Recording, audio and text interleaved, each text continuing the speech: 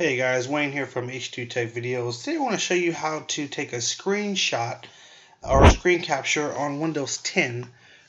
This also applies on Windows 8 and Windows 7, but the tutorial is on Windows 10, so we're going to focus on 10. So there's a really cool thing built into Windows. It's called the snipping tool. A lot of people don't know about it. I just found out about it myself, actually. And it basically will allow you to take a screenshot or select certain parts of any screen that you're on. And let me show you how it works. It's super cool. So I'm going to open up Internet Explorer, or forgot what you call the new one, Internet something Guard, whatever. So we're open here, and let's say I want to screenshot this little page right here because I'm a Patriots fan, my buddy's a Chiefs fan, I want to gloat, right? So down here where it says ask me anything, what we're going to do is we're just going to click. We're going to type in snipping, S-N-I-P-P-I-N-G,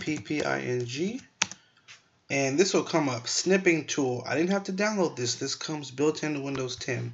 We're going to click on snipping tool, and this cool little window comes up. Click on new, and you'll notice the whole screen is going to go like sort of a faded white, and you're going to take the mouse and you're going to pick your starting place. So I'm going to pick here, and on the mouse or on the trackpad, you're going to click a left click and hold it and drag it around the area that you want to select. So let's say I want to get this whole section up until here. I can do that, and then it cuts just that section that I selected. Now what you can do, you have a couple of options here. I can go File and Save As, and then I can save it as like a PNG file, or I can come down and save it as a JPEG.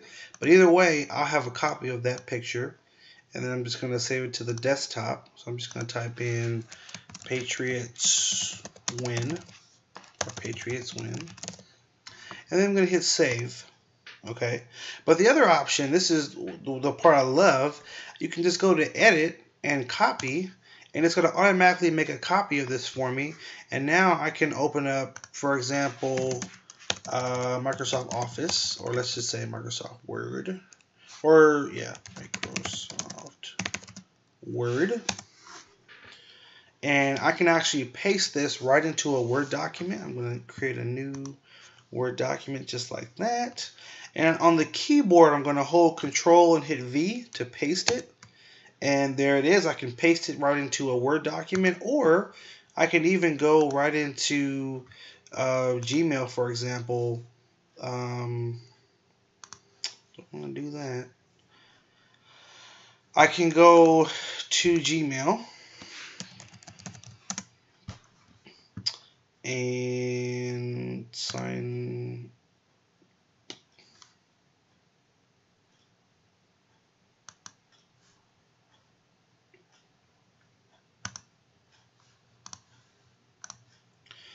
So really cool, guys. Again, it's called the snipping tool. It's so easy. It literally will allow you to, again, just select a certain section of something and cut it, or the whole screen if you want to. And it's just that easy. Yeah. If you want to screenshot the whole window, here's how you do it. So same thing. We're going to do our search snipping tool. Click on it, and I'm going to go new, and so if you wanted to basically select the entire screen, you're going to start all the way in the upper left corner, click and drag it all the way across the whole screen. So that would allow you to do a full screen capture of the whole screen. But most of the time, people just want a certain section, so that's why that may not be totally ideal, but it's up to you. You select as much or as little as you want, and now it's going to be in the section where you can save it, or you can copy it and paste it somewhere else. Last thing, you do have some tools up here where you can actually like highlight. You can, do some drawing if you want to. Have all kind of fun with it, but that's how you select the entire screen. And I hope you guys found this helpful. Make sure you like, favorite, share the video if it was helpful. Subscribe to HG Tech videos, and take care. Have a good